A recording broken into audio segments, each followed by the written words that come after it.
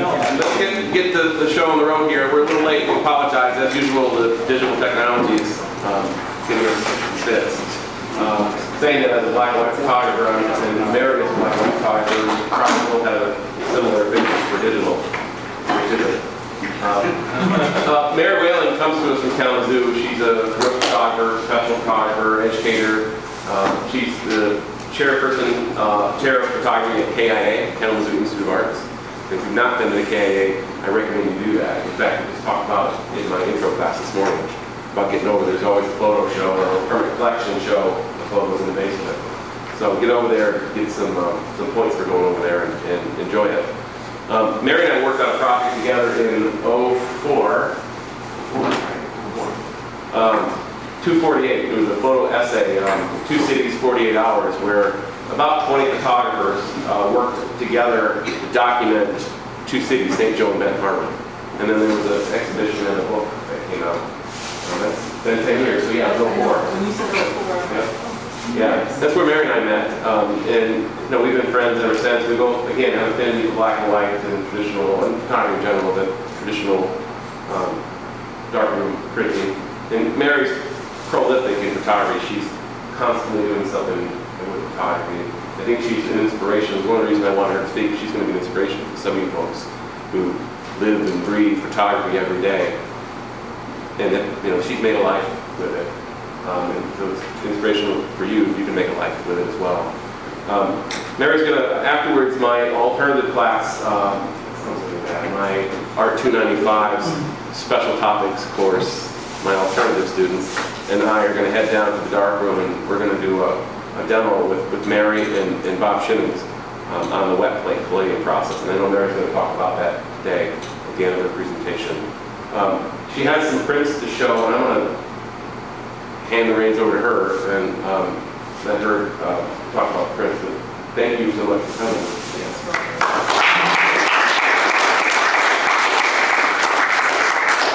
So when Ryan said 04, that means that was 10 years ago.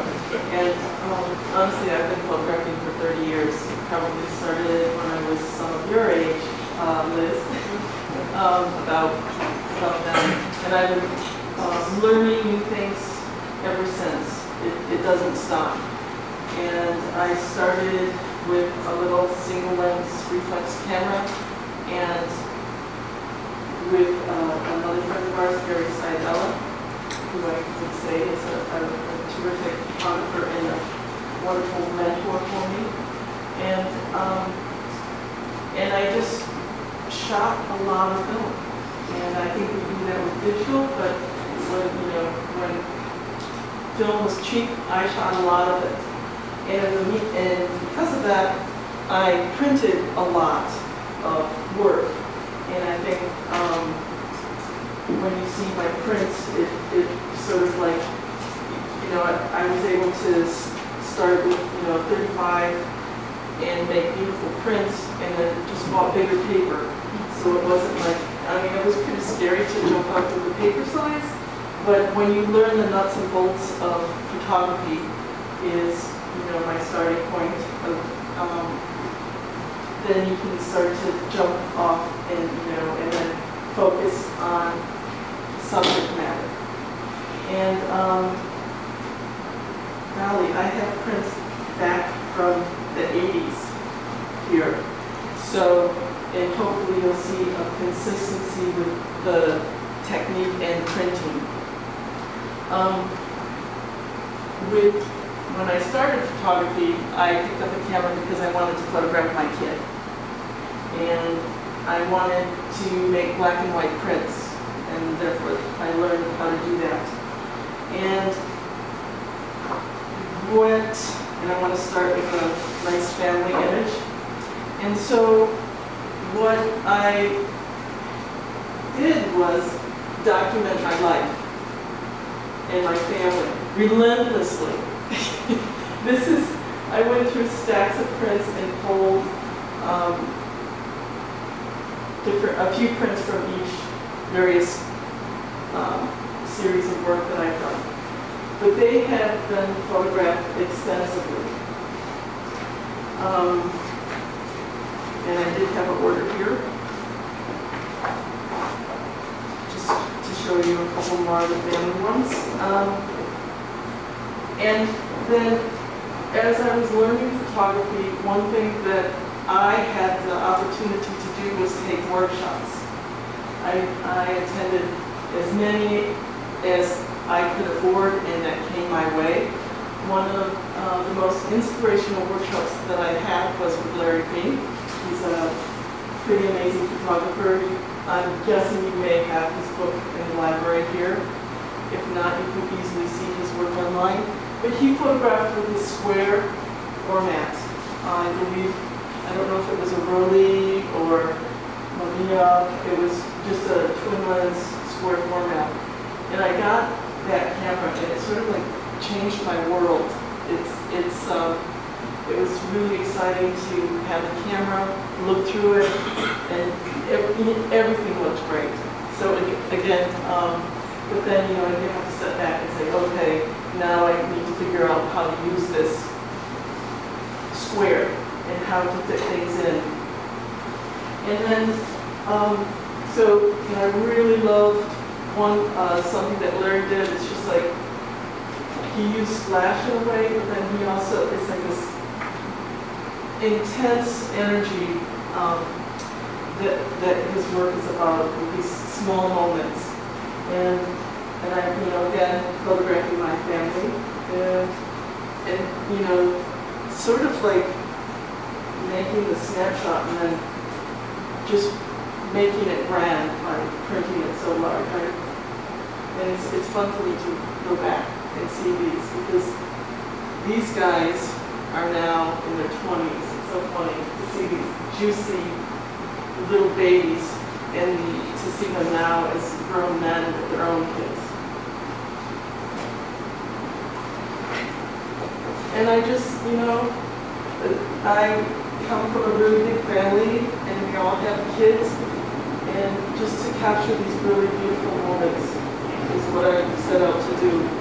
This one might be hard to see from a distance, but the other thing that I'm doing as I'm shooting and printing is, as I took the shot, that's how I printed. And I think we're kind of old school. It's like, you do the work in the camera. You frame in the camera so that when you go to print, it sits on the page just right. Really tight edges. Framing on this one, it's like all these things happening in these sections.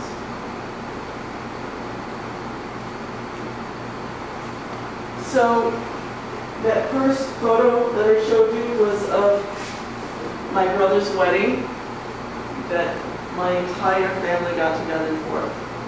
And this is just, this is a little small group of the entire clan. And I was doing, and I was actively shooting weddings for money. And this gal hired me to do her wedding.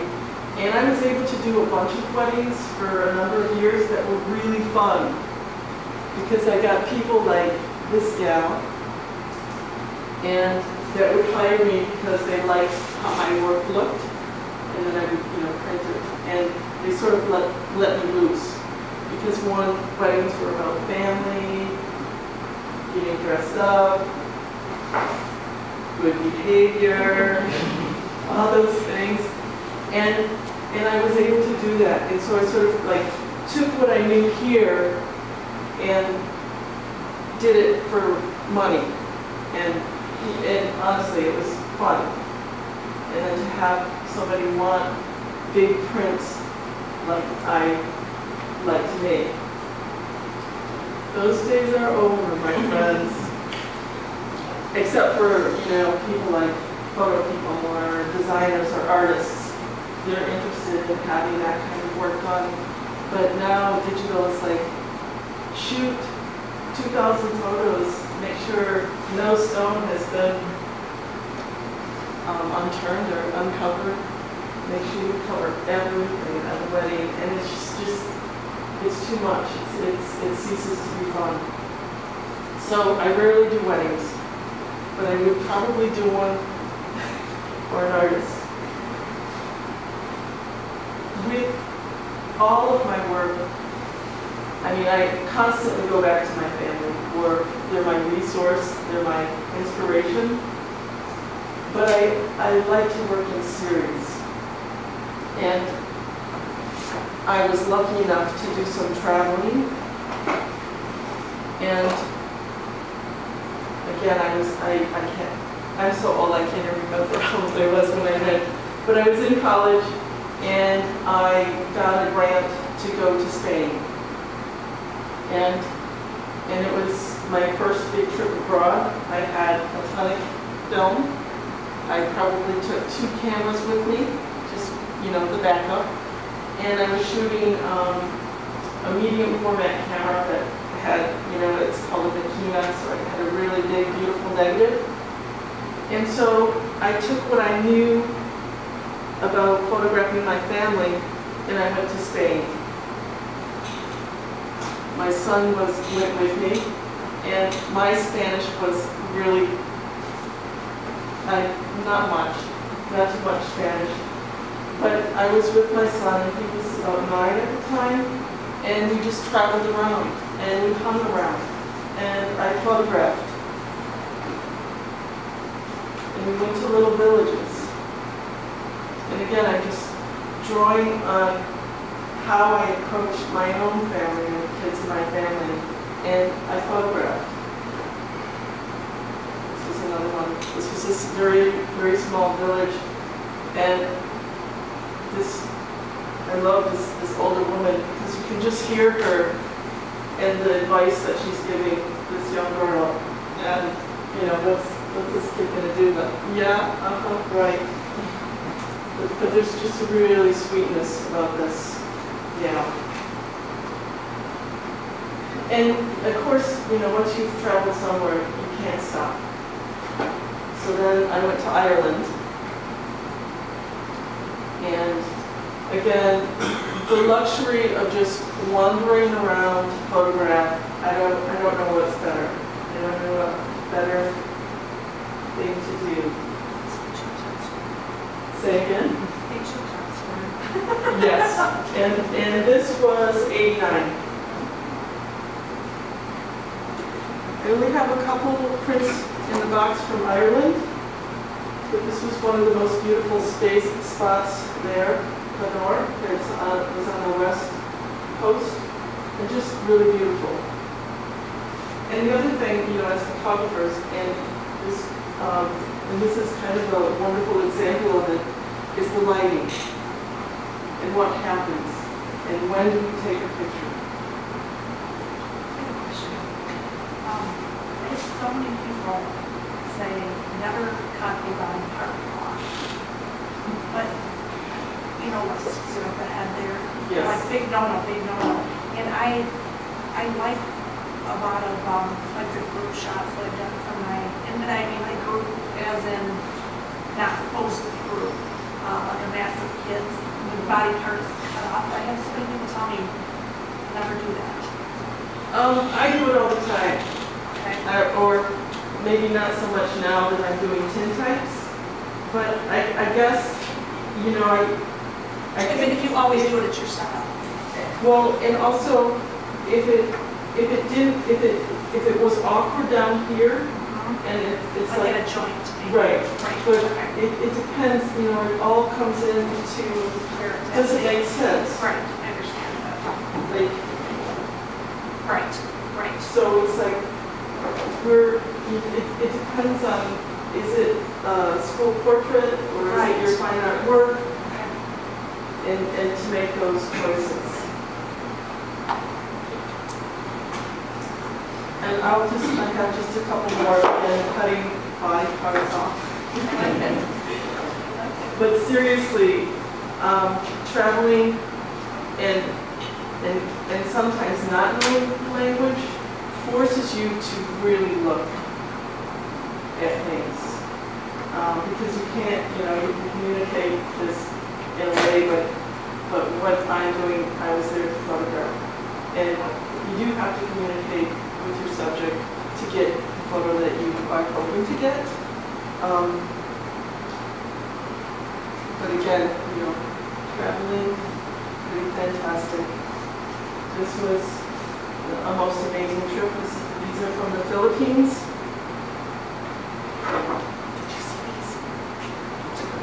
Did you travel just to the photography? I did. I was, my partner that I was with, his father was an anthropologist and did work in this village, and so we had like, a pass. And we traveled around on our own as well, to different areas. And it was up in the mountains, yes. Let me ask you a question. Talking about those days are over, do you think now with the proliferation of iPhones that this type of photography that you did, do you think this type of photography would be different now? Like to be there in the village somewhere with a big camera, now that we're in the days of iPhone point and shoot? Think it's changed the landscape? What do you think?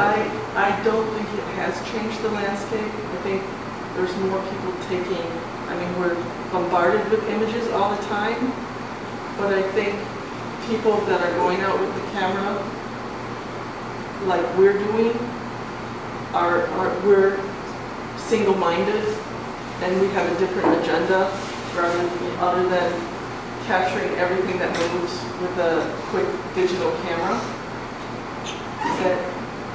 Do you think people are more or less suspicious of big cameras now? I think they're curious.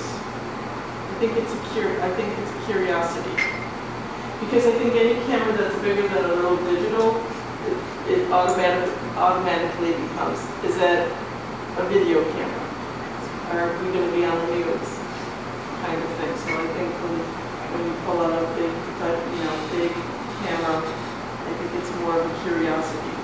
And then the fact that, like, if you went somewhere and shot film, it would be like, and you can't see what you have immediately. Why would you do that? Okay,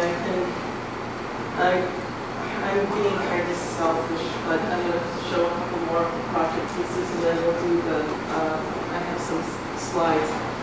Again, going back to the project idea, this was a project, and I wrote a grant for it, to photograph mothers and sons. And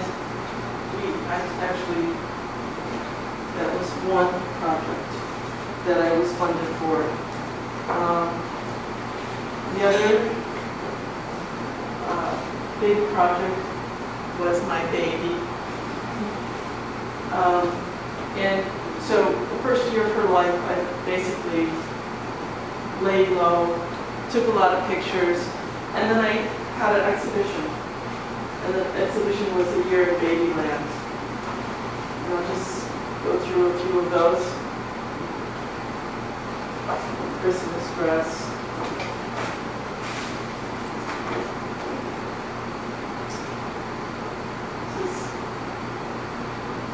And I'm bouncing between two different patterns now, the 6x7 and the square format.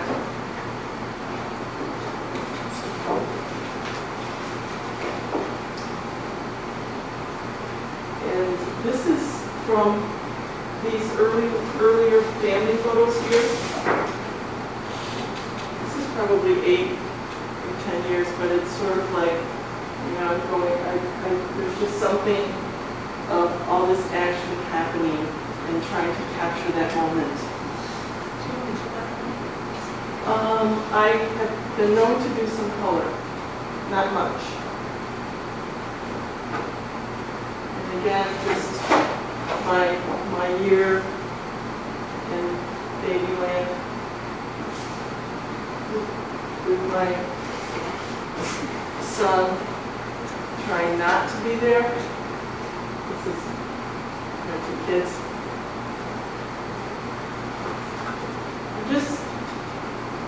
I was thinking about bringing in some books as well, and just what can we do with the camera to sort of just like make it so it's a little bit interesting, where you are just this glass table, and the angle of view. Oh, I couldn't remember what that was when I said that. The last one. Oh, how's that funny?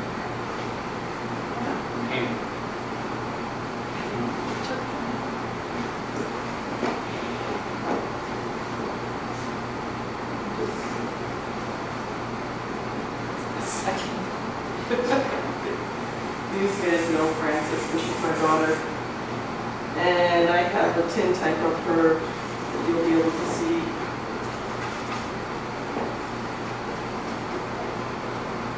And jump to this project. Just Mary? real quick. Yes. Did your family ever say no more photos? You know, Yeah. the Sally Mann's kids at one point just said, you know what, no more photos. No. No, they've never No. done that to you. Good. No. I have a big pool. Sally, I think she like really worked her three kids. But yeah. No, my son, he was like, enough. But, but he was still willing.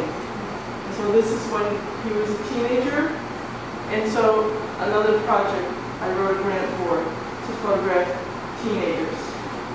And I wanted to photograph them really straightforward, simple backdrop, black, it was very rich, and I wanted them just to present themselves.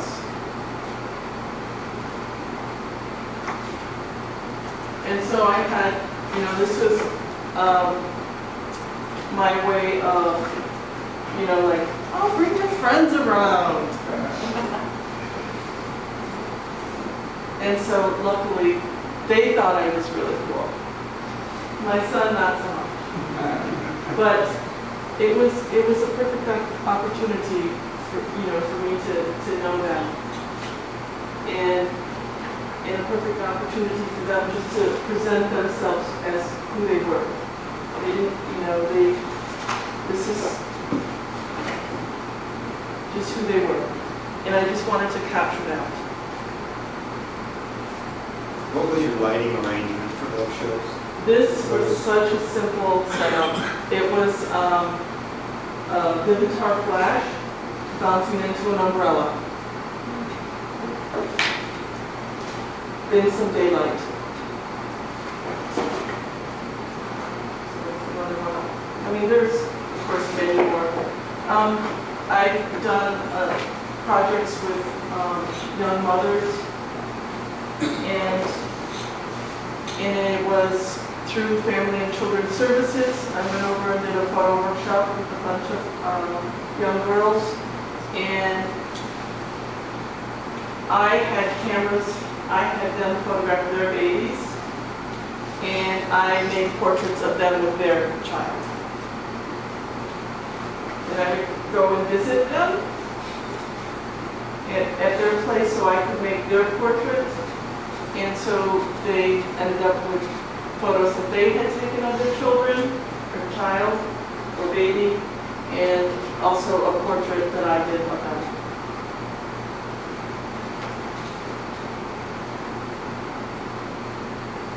With that, this progression of projects that I've done. So from here, it's like, okay, because this was really powerful experience for me, and the pictures they took of their kids were really wonderful, and we did black and white, and so from this, it was like this natural next step of me continuing to photograph young mothers,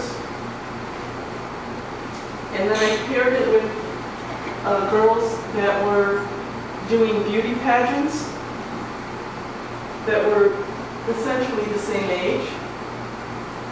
And so I think I wrote a grant for this. And just to have the contrast of these girls that are the same age, but whose lives are so entirely different. for one another. So that was, and I went all over.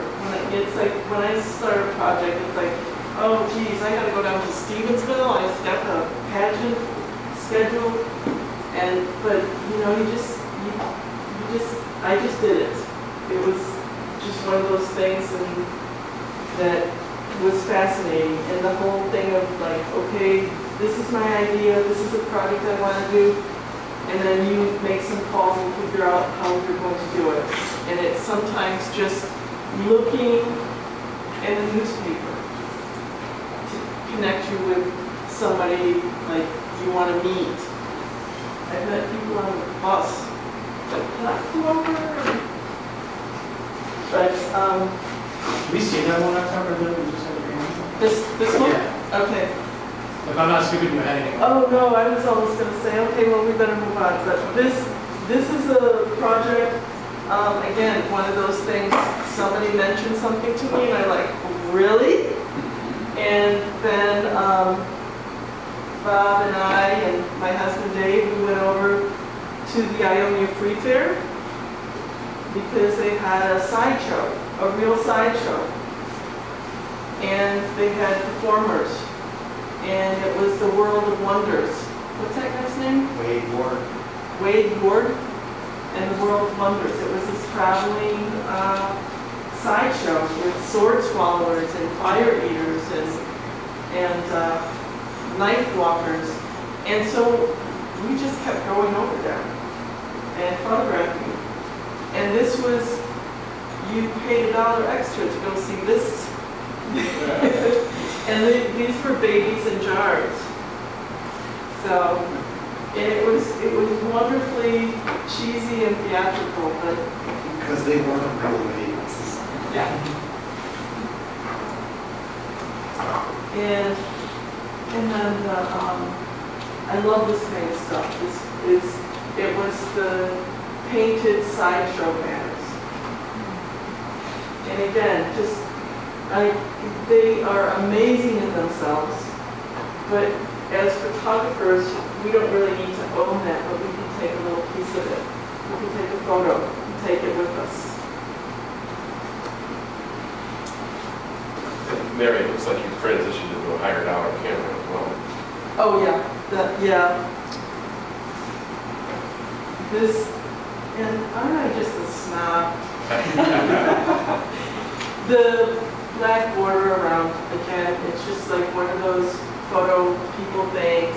Yes, I am printing the entire image, and yes, I have a Hasselblad. There's little notches on the film. It's a signature, it's like a telltale signature. Yeah. But man, that is a beautiful camera. It is really, really lovely. And I put you on the spot because we've got a Hasselblad we've done with it, but I tell the students, shooting a Hasselblad, you have to go black border to show those two little stuff. You know, and this probably, I can't remember what this was taken with, but I had a rangefinder square camera, the Lumia 6. Beautiful camera. Really nice, lightweight, easy to manage. I don't know what time it is. Up here. Perfect. Okay. What Okay, thank you. I'm going to run through a number of slides. Ryan, how do I do I just click the arrow button? Yeah, Mary. And it's more, well, it's more recent work. Again, one of those edges that give it away what it is. It's a done by chromate print, and I just, you know, my name is not printed on the actual print. I just use it for a cover image. But you can see that I have 3 different colors going on to make a color print. And it's a really beautiful process. It's an early process of color printing. Extremely time consuming. This is where Ryan and I met. We were both involved with this 248 project, or and that was the St. Joe Benton Harbor, where there was a call, friends of ours, Dave Knight, Tom Brain, made a call for photographers to descend upon St. Joe and Benton Harbor and document it for 2 days. And there were, I think, 3 of us, myself, Ryan, and Gary Sayadella, who actually shot with film. There were well, black and white, I should say. I think there were some other film people. But we just wandered around and photographed. There was no, I mean, there were lists and ideas thrown around, but for the most part, we just wandered around and photographed. We did what we did. And, Yes. you know, made a great shot. And they gave us a list of things that were happening and to, you know, show up if you wanted to. And back to beauty.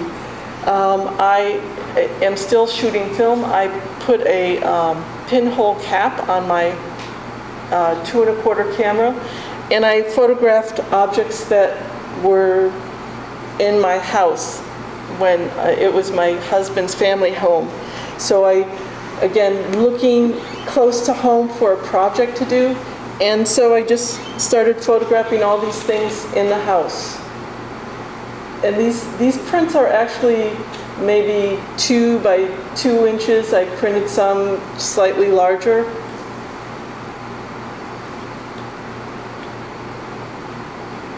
But the pinhole on you can put, you know, make a cap, and so you can use roll film. I know you guys are using pinhole handmade cameras, but it was really great to use film because then I could print it. And even so, the negatives are still soft. This is thrown in there, and it's a little bit garish, but I do a lot of projects, and I just do a lot of photography that comes to no money whatsoever. But, you know, occasionally, like I mentioned, I get grants, but I actually did a photo, and it was used for a book cover. And it was very exciting, and I was paid. Bonnie Jo Campbell, she's a Michigan writer. And then again, you know, I shoot with my iPhone all the time. And then I've made digital negatives, and then I made silver prints, just contact printed. And made these little, these prints are also small. These are probably 4 by 4 inches. And then I learned wet plate from my friend Bob. And this was one of my first shots that I took.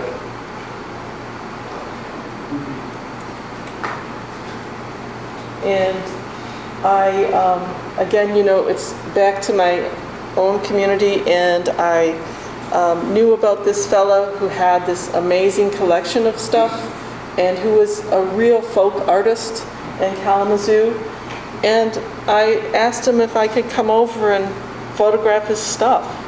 And I went over many afternoons to just to photograph just the way he had it set up, and various wonderful things. Individual things he had.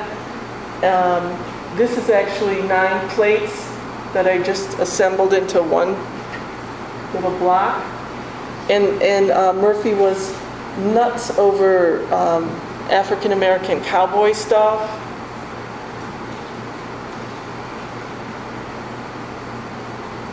And he constructed these dioramas. And this was the hotel where Martin Luther King was shot.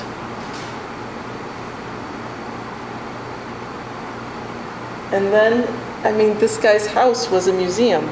In his basement, he had created these other dioramas about slavery. This, again, just going through lots of different things that I've done. These are actual stereo.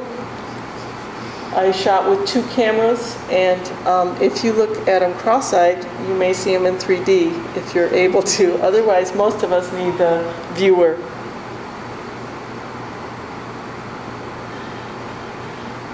But just the whole notion of the history of photography and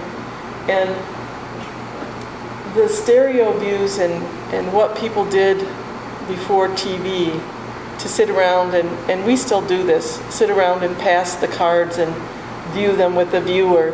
And they're so magical. You can just step right into these scenes. Tell them what you use for camera. I have 2 Brownie cameras that can take 120 film. You can still find them. It's, I think, a Brownie #2. And I taped them together. Of course, one is upside down, but not really, because the lens is exactly right in the middle of the face of the camera. But the film advance are on the side. So I just taped 2 together. And they're the perfect distance, like a regular store-bought stereo view camera would be, with the distance between the 2 lenses. Genius, by the way. Yeah, it's so much fun.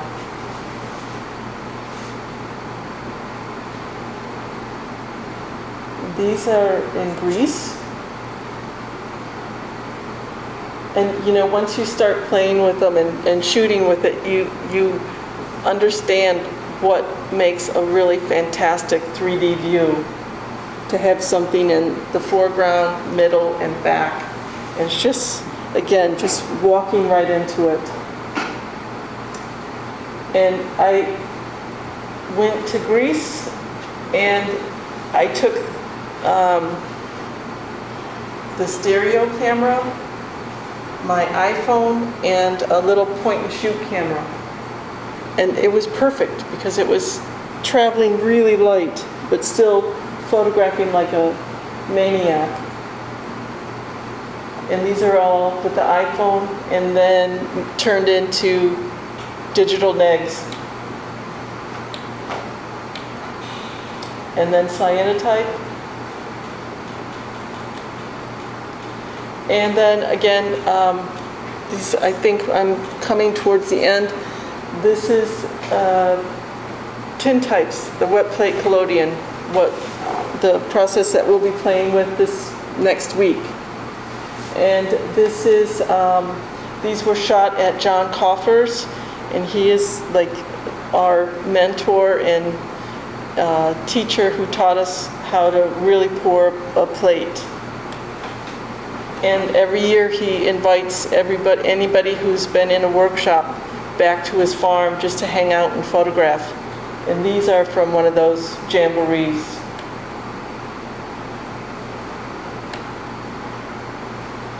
Across the top where it's curved, when you pour a plate, you can decide how you want it. I mean, I could pour a puddle on, you know, like a blob of a ghost, you know, and where you've poured that collodion is where the silver is going to adhere to it, and that's what's going to be light sensitive.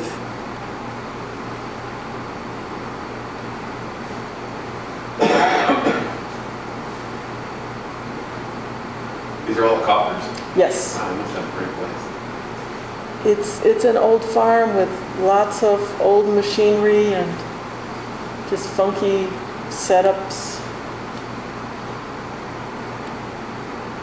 Some flowers. That's, I told Bob I was going to sneak my little grandson in here somehow. This is his, there's a book arts center in Kalamazoo, and the woman who runs it, who's one of the people who run that, lent me some type, and I just set it up because, of course, you know, book type is backwards, and so when you shoot with a tintype, it's going to correct it. And so it's right. Does that make sense? It will. Babies don't hold still.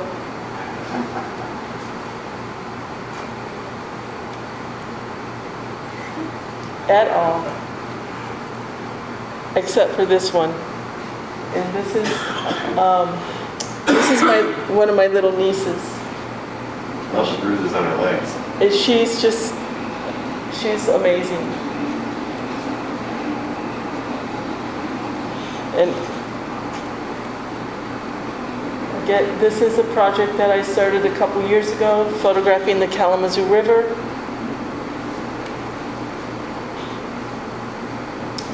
And these next few are all in the same place. And it's just amazing how one little stretch of the river can be so different depending when we got all that rain last year. What's the average exposure time on some of those shots? 10, 20 seconds. Is that wide open like F8? Probably F8.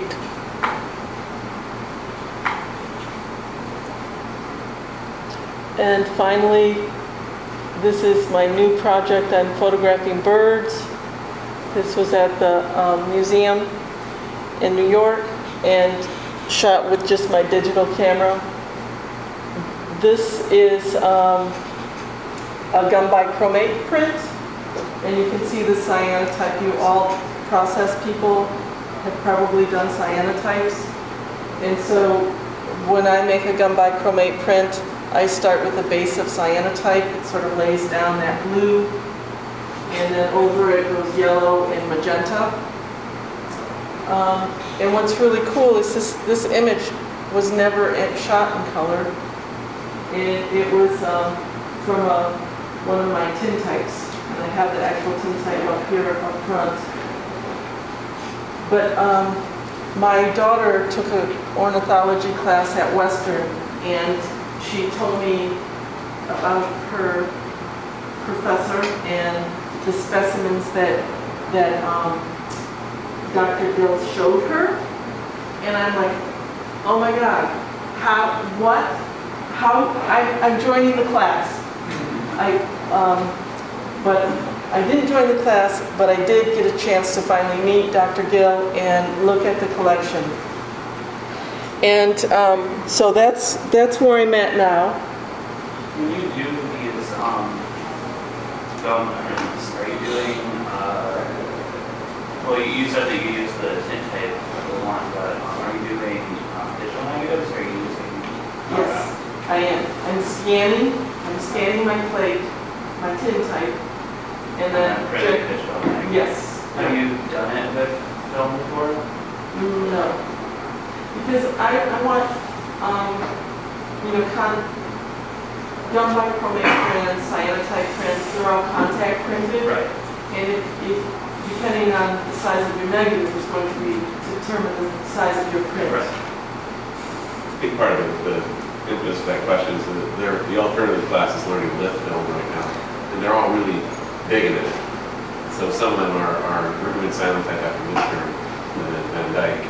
Some of them are trying to decide whether they want to use their lift negatives or make digital negatives to make cyanotypes and Van Dykes. We don't have time to fill in gums because it's such an intensive process. But cyanotypes are next up. This is Van Dyke over cyanotype. And it's, sometimes you just not really sure what's going to happen. And this was one of those times, and I didn't cover the whole print with Van Dyke after I had made the cyanotype, and so it kind of bleached and did some fun things there. We attempted correct combination of this hue and leopard. I layered the Van Dyke over the cyanotype, and I would do it before printing. The Van Dyke we just swapped out. how the cyanotype might be reversed and go with the highlight first, and then the cyanotype over top. It does really crazy layering stuff. Thanks. It's just interesting. These are, again, the project, more of the birds, and some of the, and it seems like the more decrepit little birds in Weston's collection were the ones that we were most drawn to. And this poor little hummingbird, but we bent these wires for us to use so that I could photograph. You're actually able to pick them up and model them? Yeah. No, this guy's wing is out. These guys were kind of, well, I don't know what they were. They weren't considered the specimens. They were more like, this is what people did for decorations and hats. So They were more taxidermy, less. yes. Less, like this guy, I think he actually lived in one of those tubes, you know, that they put the specimens in.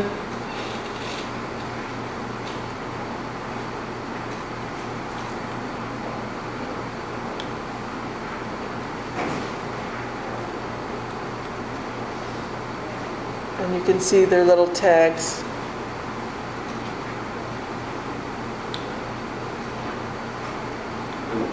What are these then, in terms of output? I mean, you're still shooting digital?